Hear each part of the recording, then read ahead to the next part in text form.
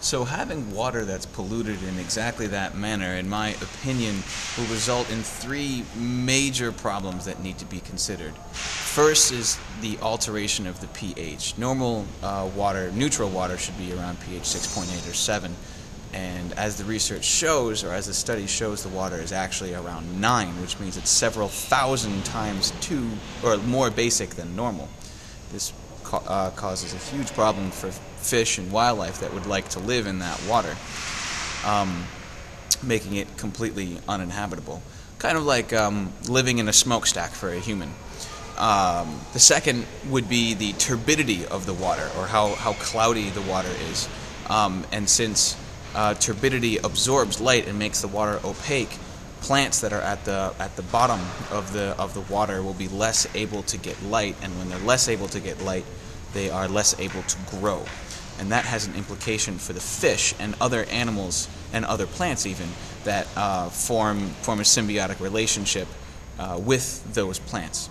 And the third would be the chemical contaminants that are most likely found in this water as a result of the palm oil processing. These chemical contaminants will get into the wildlife and ultimately into drinking water and people's food, causing a wide range of health problems that need to be further studied and documented in order to really understand.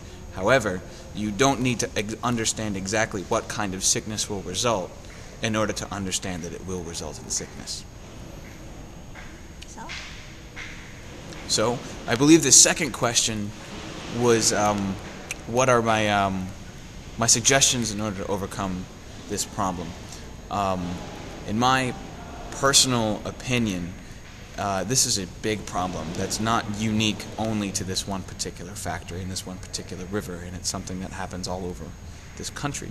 And in order to regulate that, a government agency must be set up independent of politics, which is extremely important, so that if power changes hands from one party to another, the agency will continue to be effective and the policies that it makes will continue to be enforced.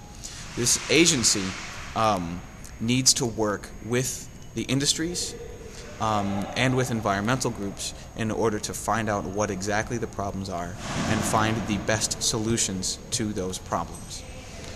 In order to ensure that industries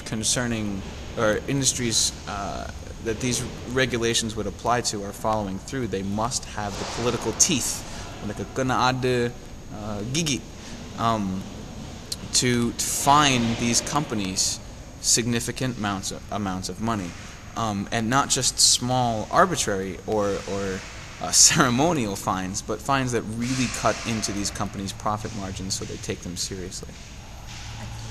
Thank you, Mr. Len. Glad to help. Okay.